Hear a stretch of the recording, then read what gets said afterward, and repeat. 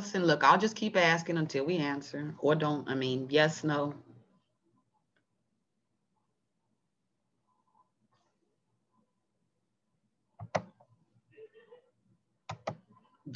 Um, should I take it as a no? All right, I see. Thank you, Jayla. I appreciate that.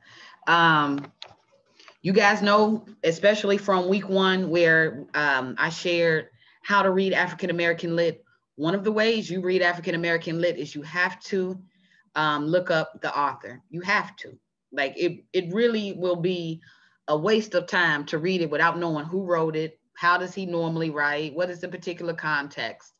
When you go into it with that knowledge, you're able to pull so much more from the text. Okay, so let me just give us a quick breakdown on Ralph Ellison. He is what I call, he's the Renaissance man. That's what he represents. He, to me, better represents the Harlem Renaissance than Richard Wright. I know he's been called the father of the Harlem Renaissance. Um, there's also James Baldwin, who we'll talk about him too. He is unique in that James Baldwin spans several movements. We see his work in Harlem Renaissance, the beginnings of his work in Harlem Renaissance. We see his work in realism, naturalism, modernism, and we also see him in contemporary lit. So James Baldwin, Jimmy Baldwin, he's unique in that he covers various movements. Ralph Ellison, he to me is the seminal figure, the main figure in the Harlem Renaissance. So he's important.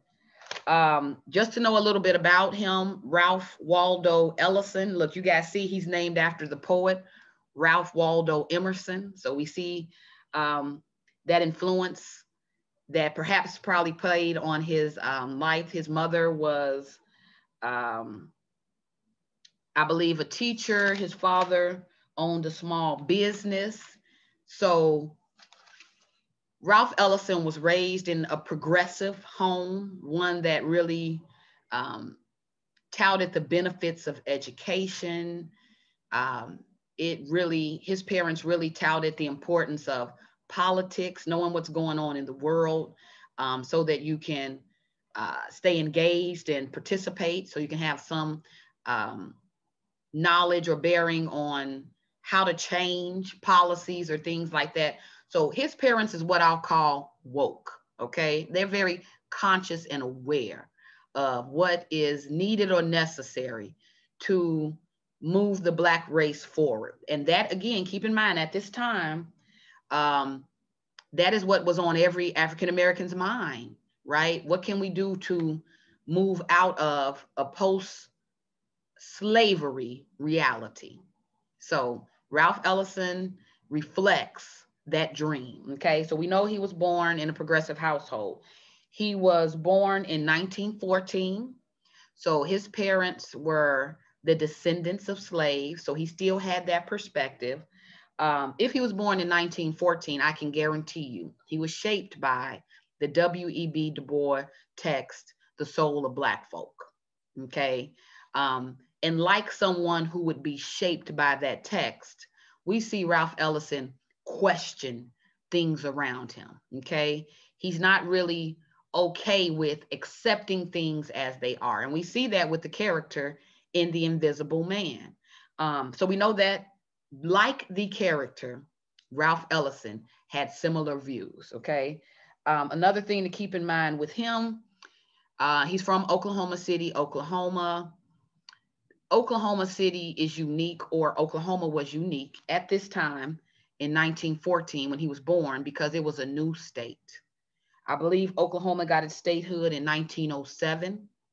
So with African Americans after slavery venturing out, we talked about the Great Migration, where they moved north from, moved from the South up north. There was also a migration where former slaves and their descendants were moving west. And as they were moving west, they were settling in their own land, own cities. So some of the most Black owned or predominantly Black towns were built in Oklahoma out west, Oklahoma, Arkansas at this time. So you guys need to know that Ralph Ellison projects a mindset that may be different from other people in that he saw the possibilities of what can happen when people are given the chance. So he, as being a person who grew up in Oklahoma, and if you guys know anything about Oklahoma, have we heard of Black Wall Street? Have we heard of the 1920 race riots in Tulsa, Oklahoma? Like, are we familiar with that historical background at all? I see no. Okay. I see Jayla says yes. Good. That knowledge is somewhat important because if he was born in 1914 and Tulsa was bombed in 1920, right? He's right. He's born right, or he's in Oklahoma right at the cusp of booming Black businesses. Um, he sees trade and education and how the two can come together to create success. So Ralph Ellison has an idea already inside of him that we see play out in his writing. So we know that he's all into politics. He's into what I call enlightened Black folks. And we'll talk about that. Hold on, let me not get ahead of myself. Some ideas that I noted in his background. Guess what he did prior to writing? Well, I know you guys can't guess, sorry. He used to study jazz and blues. Did anybody see in his writing an intense focus on jazz and blues?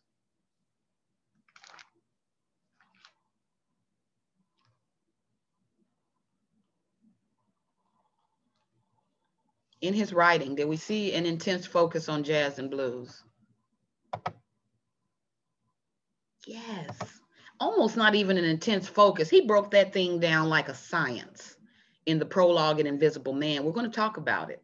But this is why sometimes it's important to read the context before you read a text, because in doing so, you guys would know he's going to compare everything to jazz and the blues because he used to study that. He wanted to be a musician. His artistic expression prior to him becoming a writer and a poet was a musician. And you guys know the Harlem Renaissance was all about artistic expression, this artistic or the use of art to further or communicate the Black experience. So when he talks about jazz and blues in the text, he talks about it in relation to the Black experience, because to him and the new Negro, the Harlem Renaissance, for that particular time, they were all about artistic expression, right? If we have this double consciousness, if there's two ways of looking at me, then I'm going to define me for me. And the way I do so is through this artistic expression. So whether that is music, whether it's dance, whether that's sculpture, whether that's poetry and writing, there is this need to artistically assert oneself. So he talks about that in the text. One more thing I want to lay out about you guys.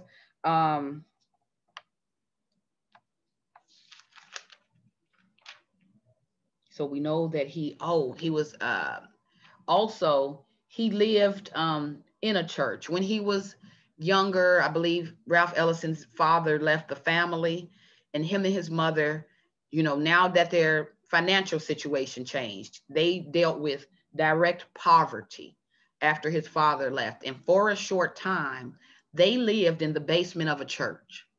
So in that basement of the church, he often heard sermons. He kind of got that connection with Black culture, because you guys know in your study of the vernacular tradition, gospel, sermons, things like that is a part of our culture, Black culture. So it's unique to point out that he grew up in a part of his childhood was him living in a basement in a church. Because where does the invisible man live?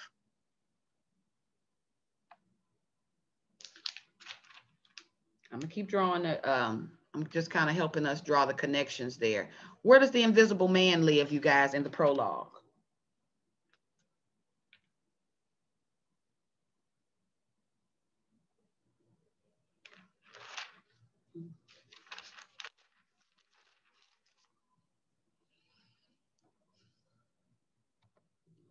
Ask it in chat. Right, in New York, but where? Where was his living condition in New York? That's right. He did live in New York, Jayla. Yeah, he did. Where did he, while living in New York, where did he live? What was his living condition?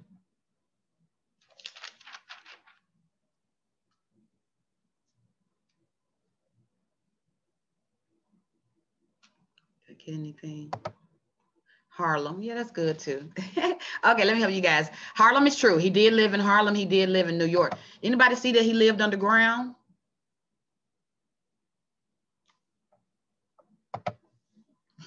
That's what I was hoping. That's what I'm trying to pull out of you guys. He lived underground.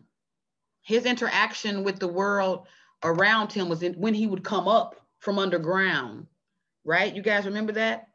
So the invisible man, in a way, reflects Ralph Ellison's experiences. He is the invisible man.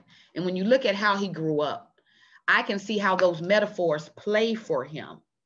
He lived in struggling. At a time, him and his family was struggling financially, emotionally, they mentally, they lived underground. They were living in the basement of the church, kind of getting this secondhand experience. While he was underground, living, as a child in the basement of the church, similar experiences is what he speaks to. So something else, time is getting away from me. It says, during the time that he was underground,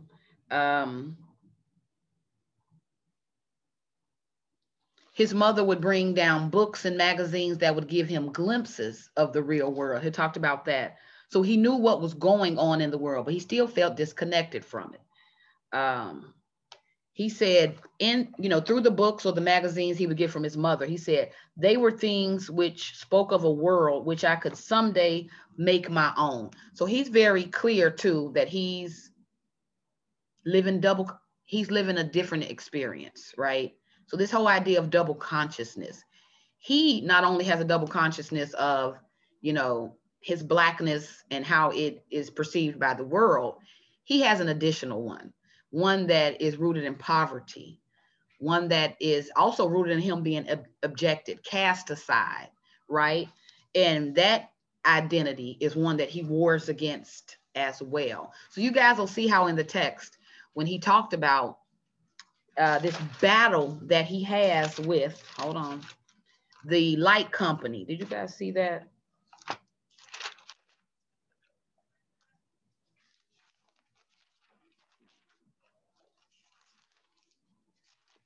Hold on.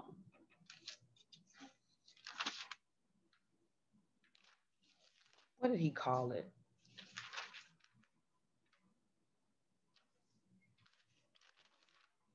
Here it is. It says, that is why I fight my battle with manipulated light and power. He has double meanings in this text where, yes, the double consciousness of him being a man, but also the role that poverty plays. Pay attention to that, you guys, and make some type of note of it. He's warring, the invisible man is warring with the awareness. That's what Christina Sharpe calls the wake. He has an awareness of his condition. He's aware of what's going on. He knows why he's relegated to this place underground. He's speaking to his state of abjection. So he speaks to that on one level. He also knows that what could help him get above ground could be kind of economic footing.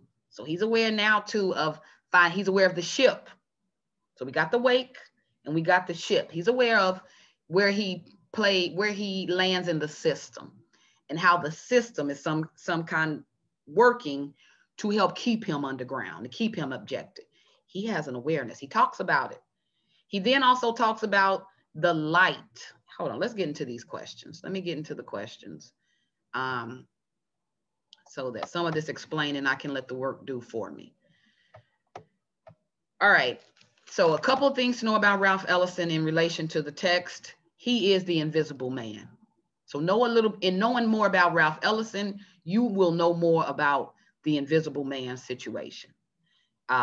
So with that being said, can I put what I know about him, the rest? Oh, another thing about Ralph Ellison's, who he is plays into the text is he struggled with depression. He struggled with the effects, the trauma of that objection. So he's really into a discussion of the psychological toll of being this invisible man, being underground, psychological toll. And I think the reason he's able to speak to that psychological toll is because he himself experienced depression, thoughts of suicide, moments where his mental health was in jeopardy. So he has a unique perspective with the invisible man where he can talk about him in terms of cerebral, what is going on mentally and psychologically with him. He speaks really well to that because he himself struggled with that depression. And his depression stemmed from him losing his mother. When his mother passed away, he was a young guy. I think he was in his 20s. But that was a situation that changed everything for him. Again, he found himself deep in the depths of depression, dealing with issues of suicide, mental health. But when he came out of that is when he made the decision to become a writer and to kind of tell these stories. It wasn't until he lost his mother. Prior to that, he was studying, he wanted to become a jazz musician. He was studying blues and jazz. It wasn't until a life-altering situation with his mom that he flipped the page and decided he was going to become a writer. Now, he was trained in terms of education. He went to Tuskegee College in Alabama. So he was a Renaissance man in every true form. He was educated. He knew poetry. He knew writing. He did well. He was into music. He knew that. He did well. But in the end, after his mother passes, when he made the decision, I will write, I will kind of tell these stories and make sure I'm informing others. That was in tribute to his mother. Okay. So his whole idea in terms of focusing on the wake, this idea of being conscious, this speaking to double consciousness, that is him nodding. That's a nod to his mother, you guys. He does this intentionally, just like Christina Sharpe talked about how her mother created this environment for them where she worked hard to present love and a place that's safe. He was aware that his mother too had an awareness of, being knowledgeable, get your education, study this information so that you can help others. So with her putting that in him, he made that conscious choice to become a writer. And as a result, we have The Invisible Man, which is called it is considered the groundbreaking novel of the 20th century. So when you talk about contemporary literature, the hallmark piece is Ralph Ellison's Invisible Man. It still stands as a hallmark piece of the idea that's infused in African-American lit. This working out, exercising our demons, so to speak, right? Talking about it psychologically, telling the stories of, first of all, so we know you're not alone. It's a community in terms of you're sharing experiences, but also he speaks to it in order now to make changes. Now that you have this awareness, what are you going to do with it? And if you guys remember in chapter 1, Christina Sharpe called this wake work.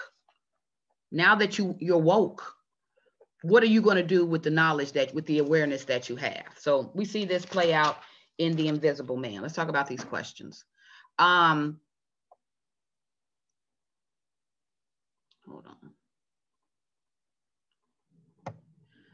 So the assignment asked students to, after reading the text, the prologue to Ralph Ellison's Invisible Man, you guys were asked to answer questions for discussion. So the questions were, oh, they're not showing me all of it.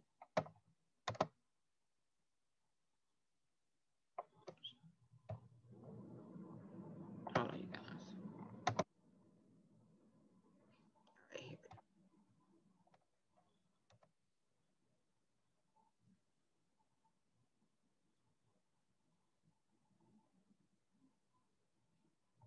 These questions may have been a little bit more difficult or entail. What do you guys think about the questions? Were they difficult? Did we struggle answering these questions?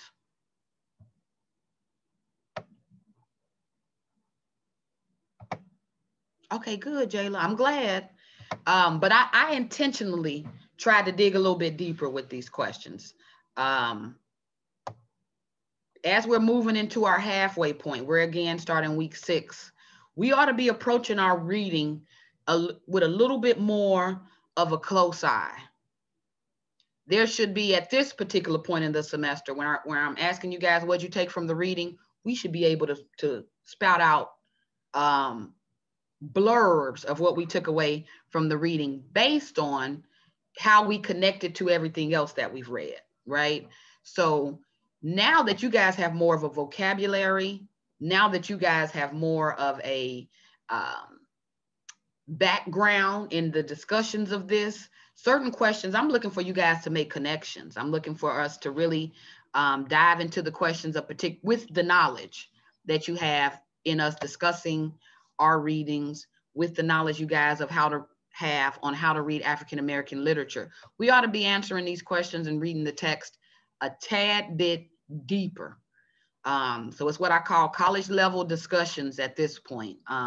So again, as you guys are reading your text with week 6, we know read context. Don't just ever just dive into the text. At this point, you need to look at who wrote it, when did they write it? Let me go find out who that person is and what was going on at that time. That is a part of how you read it.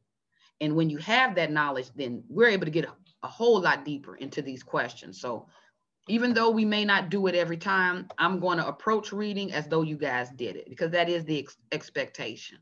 Okay. So these questions are digging a little bit deeper into consideration of everything else we've read and everything else you guys have learned in the class. So the first question asks to explain what the narrator is saying in this passage. And the passage is here. What does the metaphor invisible mean here in terms of identity? So I am an invisible man. No, I am not a spook like those who haunted Edgar Allan Poe, nor am I one of your Hollywood movie ectoplasms. I am a man of substance, of flesh and bone, fiber and liquids, and I might even be said to possess a mind. I am invisible, understand, simply because people refuse to see me. So students were asked to explain what did they think he meant. What does he mean when he uses the metaphor invisible? So based on that, I really wanted to see how you guys related to this question. So I am aware of my time. So we're going to kind of move through these questions quickly. But let me look at what I have.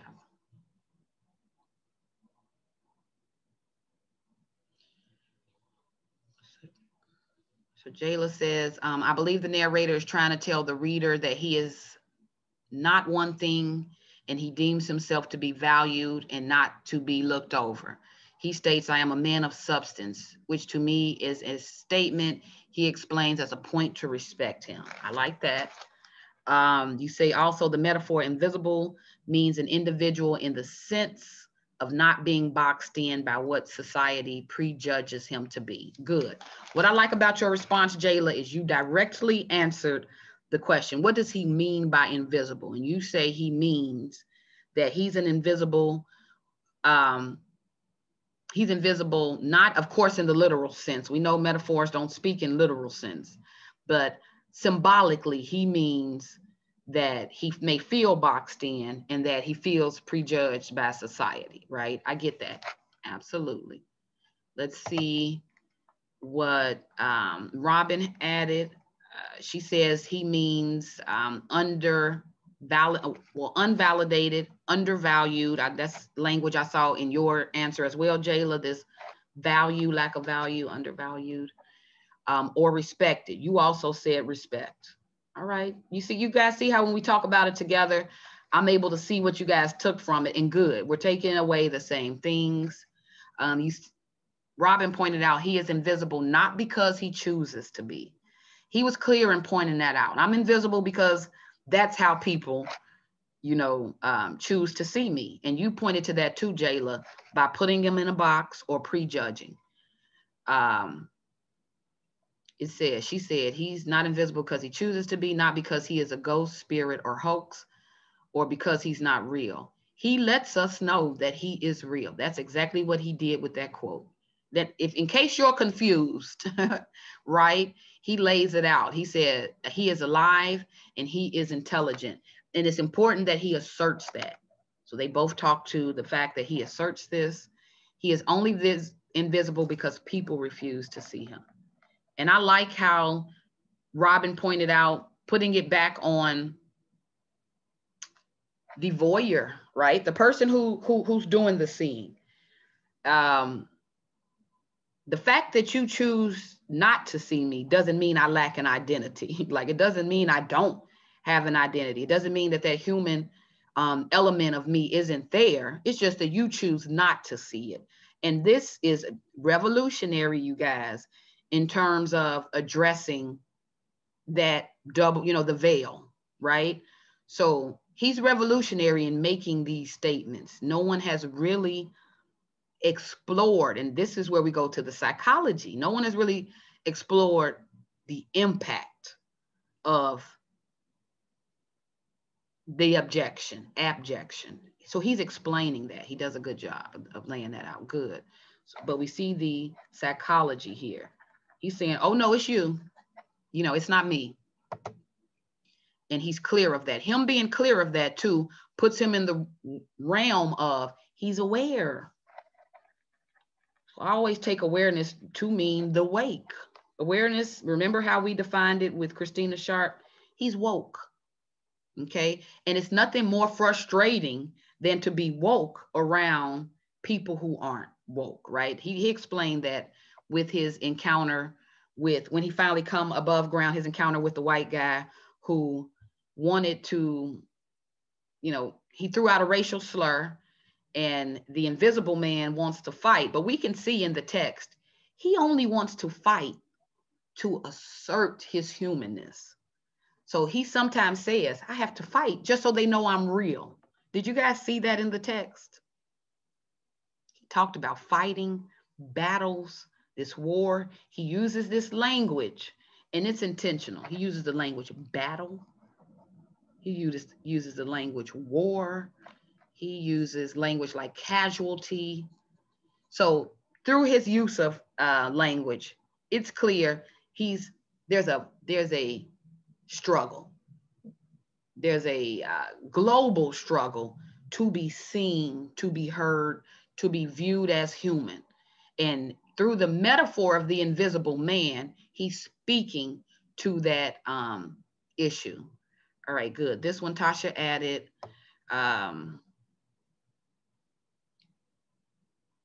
The narrator is saying that no one sees him for who he is. Yes, I'll take that. He absolutely does. All right, let's look at the second question. What does the author mean when he describes his state or his reality by using the term hibernation? So I'm telling you guys, pay attention to how it's used in the text. Hibernation here is a metaphor. And when we talk about metaphors, which is the tool of the Black vernacular, that's the tool. The language always is going to present this drama. It is going to be adorned. Remember, they talked about the language being this embellishment. Rather than him just directly addressing it, he uses metaphor. So hibernation is a symbol. It means something. So I asked you guys, what did you think he meant when he used that term? Point to other instances that you glimpse the narrator's awareness or consciousness at work. Tasha, you stated when the author was describing his state of reality and the term of hibernation, he was saying how he was dead, but he really wasn't dead, that he was asleep. So you're saying he meant hibernation here as him being kind of in a sleeping mode, which I see that. Now, one thing with these questions, you guys may want to get just a tad bit more in detail, or maybe just a tad bit more specific in your responses, because I can see what you're saying here, but I'm still like, okay, now clarify that. Now make that a tad bit more plain. So you're saying he was asleep or no, dead, in a state of sleep. So we can put dead as well, but really not. He referred to it as kind of lying in wait, but we'll talk about that. All right, so you see that, Tasha? Let me go back and see what Robin perhaps added. How did I get out of that? All right, so Robin says, I think the author is preparing for his time. I like that. Because what is hibernation? Preparing for his time.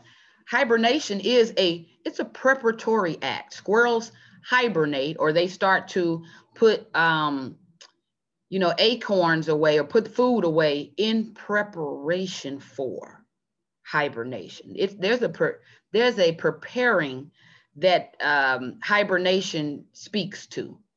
The bear, he goes all summer or spring and he eats everything in sight to put on weight in preparation for the winter. So hibernation here speaks to a preparatory act. So he's like, I'm underground, but don't look at it as though I'm dead or as though I'm sleeping. I'm underground because I'm laying in wait. I'm watching. I'm preparing to make my move. So he's intentional in use of the word hibernation. Just like I told you guys with Christina Sharpe. In African American Lit, the language is everything. So what you don't want to do is take language for face value. So just kind of like with Christina Sharpe, abjection and dysgraphia. Oh, you don't want to treat that as though it's nothing. I'm telling you, the wealth, the message is in the language, right? So the fact that he used hibernation is really important. So I like what she says here. He is in a state, he's preparing. He's waiting for his time, preparing for his time. He's clear on that. I like that. Oh, I keep going back out to submissions. That's what's taking me out. My bad. Let me look at Jayla real quick. See what you added here. Good. So even this response, you guys, I like it because I get a good grasp. Even if I'm not clear, I got a little bit more explanation to help me be clear. So on the reading questions, maybe a little bit longer than just a single sentence response can kind of help tie out or lay down meaning. So here it says, on page 5, Ellison writes, I say this all to assure you that it is incorrect to assume that I am invisible and I live in a hole, that because I'm invisible and I live in a hole, I am dead. For I am in a state of hibernation. You say, to me, Ellison uses the word hibernation in a sense to not count him all the way out. Yep, I like that. Don't count me out. Okay, you say also, as one would do in relegating someone as dead. You also say in relation or acceptance and being generalized, not in him own person, but that it would seem that way, then he simply will snap out of it like a hibernate. Good. So you tied in the Metaphor. This is what you did, Jayla. You tied in the metaphor. Here's what he meant. This is how it relates to how he used it. So like a bear who's hibernating, right? I may be out of view for a while. Oh, but I'm not gone. And no, I'm not underground just twiddling my thumbs and doing nothing. I'm underground waiting for my opportunity to come up. And oh, when I come up, you better watch out. Did you guys notice that? This speaks to me only because I know a little bit of Ralph Ellison prior to reading this. This mirrors his experience when he lived in that basement, and his mother would bring him things to read from the outside world, right? She's bringing him books. She's bringing him magazines so he can see what's going on. He's preparing for the world that's out there. He's not totally closed off or dead, right? He said, don't think just because I live in a hole that I'm not, engaged. He said, from time to time, I'll come out of my hole and see what's going on. But he's plotting and planning. He's preparing himself to come out. And the way that he prepares himself is through this awareness, this awakening. He's reading, he's studying, he is, again, preparing. He's working, right? And when he has considered himself approved, then he'll kind of come up, able again to engage. He said, once he's able to come up, they won't be able to relegate me, underground again. So he's working on a plan. I think that's kind of what he meant when he said in hibernation. All right, where's another question? Let me start here with you, Jayla, since I'm here. What does the light metaphor? Oh, I like this one. What does the light stand for? What does light stand for in this metaphor? It says, explain. And I think I gave you guys a quote. So let me go and see if I can pull up this quote. All right, the quote is,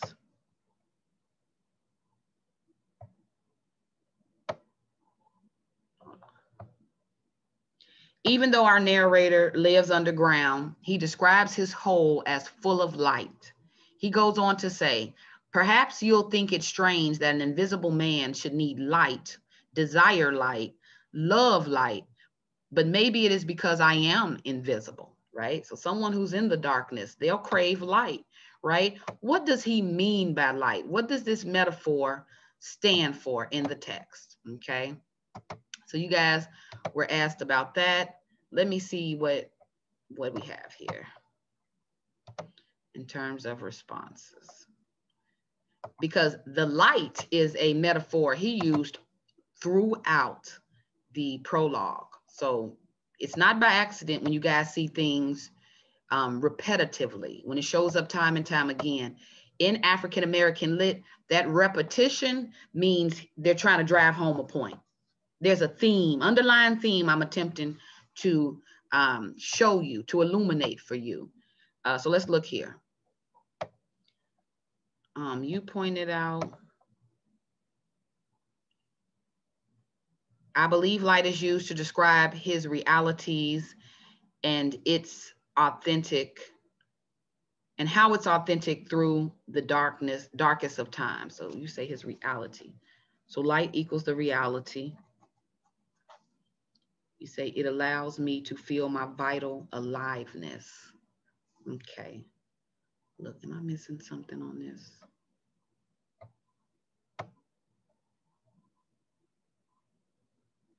Hold on. Ooh, and then you use this example. Okay, I see more. So you brought up the nightmare. Oh my goodness, I think so. Hold on, am I reading this wrong? Jayla, look, is this how this ended? I think this it looks like something's cutting it off a little bit. That is blocking off some of the responses. Let me see what Robin says here. I think that he is referring to life and the abundance of it. So she says light as life.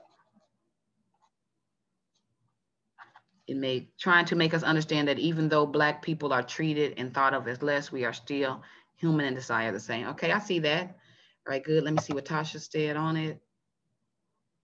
Oh man, I keep doing this. Oh no, Tasha's here. The light could stand for attention. Okay, you say attention. in that he seems like he needs attention, but he doesn't want to feel like he needs to be the prime focus or attention seeker. Somewhat. Keep in mind too with the metaphorical reading, it's a symbol. So light is a symbol. So we sometimes you don't want to take it so literally, in that I can guarantee you he didn't mean it literally. But when he talks about light, this illumination, right? And he talked about how invisible people may need it, right? After all, they are invisible. Light in this particular metaphor, he's talking about education.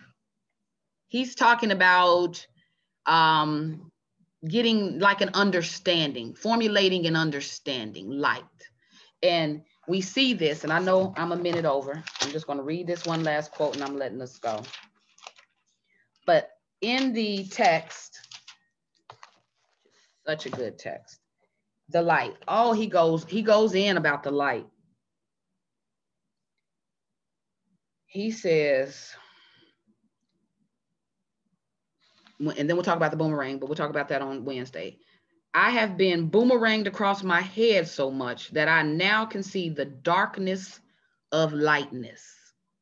Okay, he talks about the darkness of lightness. So he's saying, I done been hitting the head with it so much that now I can see what it really is. Now I'm able to, now I get it. Ding, ding, ding. That's his learning, right?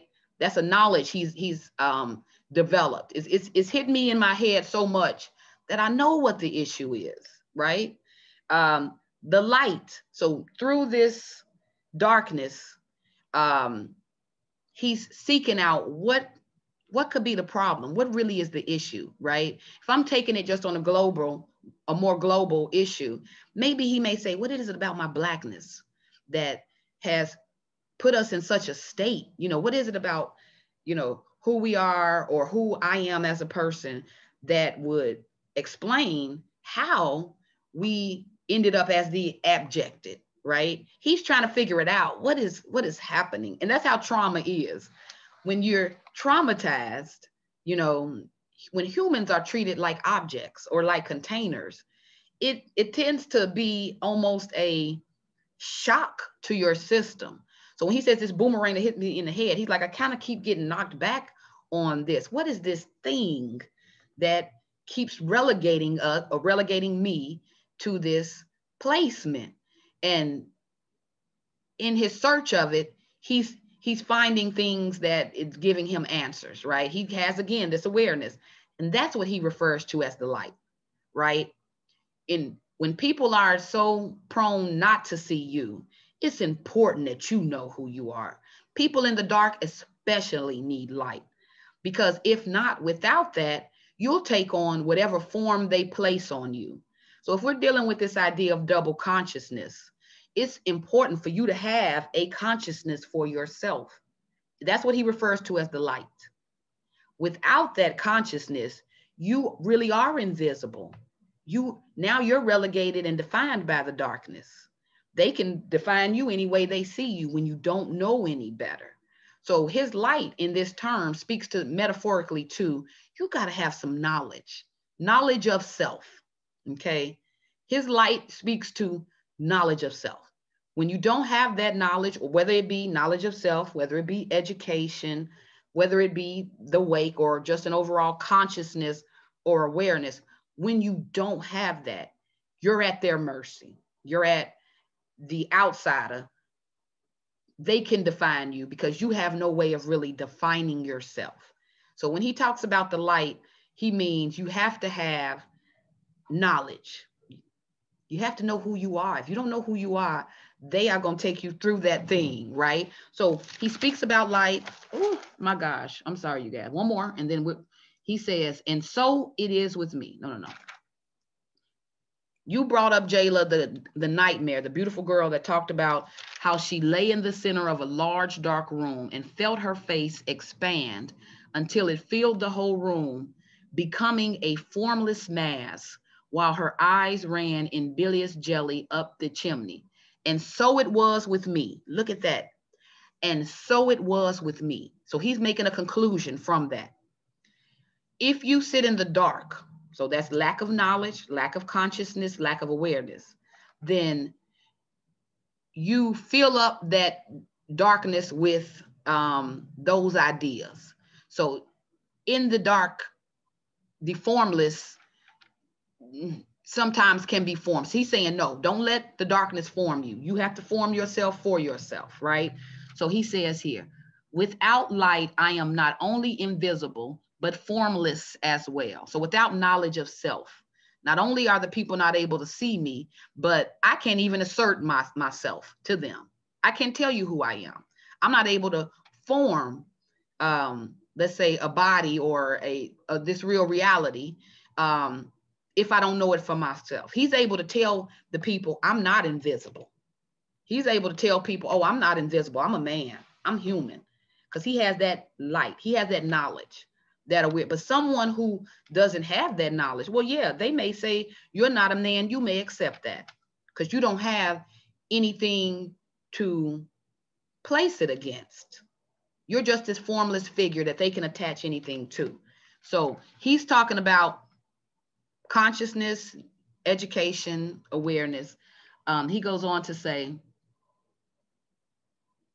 formless as well. And to be unaware of one's form is to live a death. Remember how he said, oh, I'm not dead. I guess you can say I'm asleep. But to him, if you don't know who you are, if you don't have any awareness, if you don't have any education of oneself, then you might as well be dead. He said, without that, you're dead. But he opened up in saying, I am an invisible man. He made it clear. He asserted that, but I'm not dead by no means. I'm a human. I'm flesh and blood, although some may not see me that way. He's speaking in the light. He's created a form for himself, right? So the light that he's talking about is one that made it necessary for him to live in that underground, right? Okay, we'll put this to bed for now. So now that I'm kind of talking about that, did you guys see that in the text? Ooh, we're gonna talk about it on Wednesday. If had I not had to go back into Christina Sharpe, we really could have got through most of it, but without knowledge of those metaphors in this text, you guys will not be able to make sense of what you're reading. It just won't make sense. He's heavy-handed with the metaphors. So without it, you'll miss Ralph Ellison's point.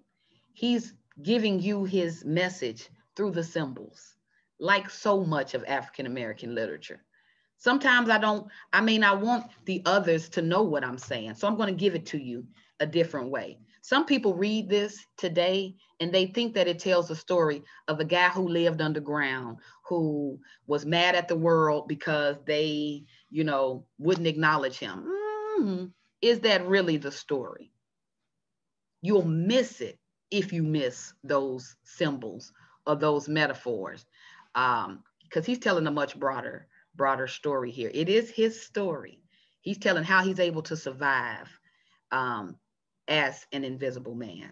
He's telling what it took to kind of rise above. Did you guys see how when he talked about light, he said, when I'm talking about light, I'm not talking about the ones in Times Square that you'll see downstairs that lights up Broadway or, downtown. He's like, I'm not talking about that light, because there's many people who walk in that light and they're still dead, right? He said, I'm talking about the light that comes from one knowing oneself. So when he made that distinction, he's talking about knowledge. So the light here, the metaphor for light means knowledge. So we'll pick up from there on Wednesday. But here's what I need you guys to do in terms of homework. We've talked about this, and I talked about this last week. The reading of Toni Morrison's Rootedness. So I threw this out last week. Did anybody get a chance to read Toni Morrison's Rootedness? And there shouldn't be any shame if you say no. I'm okay. But did we get a chance to read it?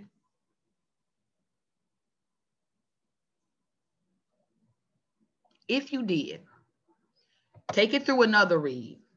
If you did get a chance to read it, because it was assigned, I think, during week 4 or week 5 module.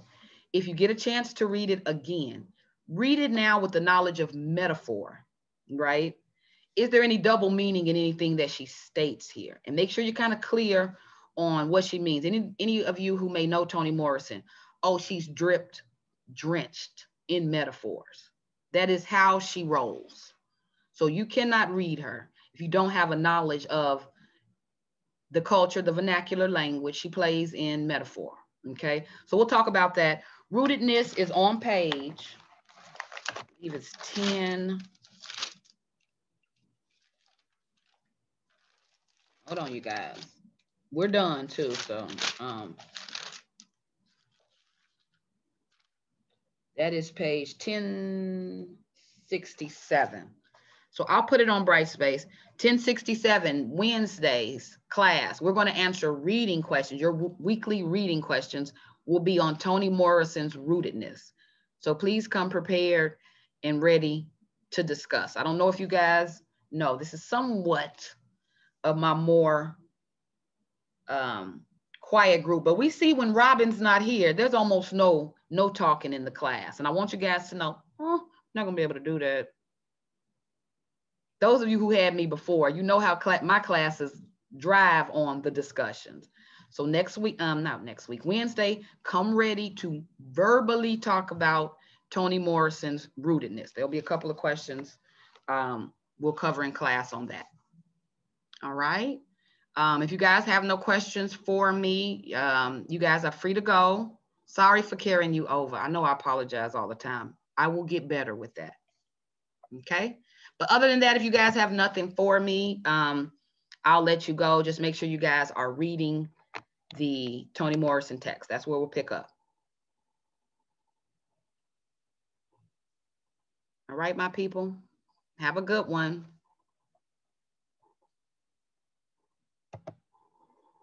Tasha, did you need me? Well, I didn't know you didn't have any internet, and I had sent you an email about my PowerPoint. Sorry, Tasha. Guess what? Let me tell you what just happened. It's been muted the whole time. Have people been talking in class? One person did. I just looked down. I'm like, oh, I got everybody muted. I'm so sorry. Now go ahead and start from the beginning of what you said, because I caught you in the middle. Oh, I said that I had sent an email about my PowerPoint because the article that I was looking at, it goes into the men, but in between the last paragraph with the women, you could click on it. Can I use that? Hold on, let me pull up the email. So you said you sent me an email. Hold on, let me double check it, Tasha. Because, hold on, 1 minute. I don't mind you bringing up the men. You know, it's okay. The focus is the women, but there were men writers in the contemporary period as well. But hold on, let me see. Let me go back to your question, Tasha. I'm sorry.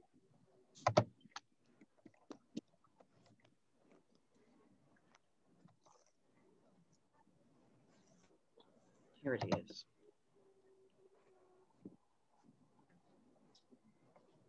Oh, you sent me two, Tasha.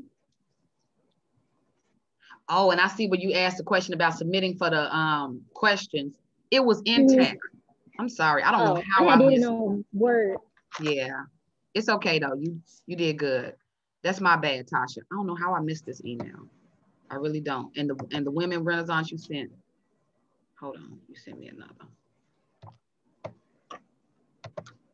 You said, so when you was looking up for your project, some of your results go into, oh, wait a minute. This ain't what you told me.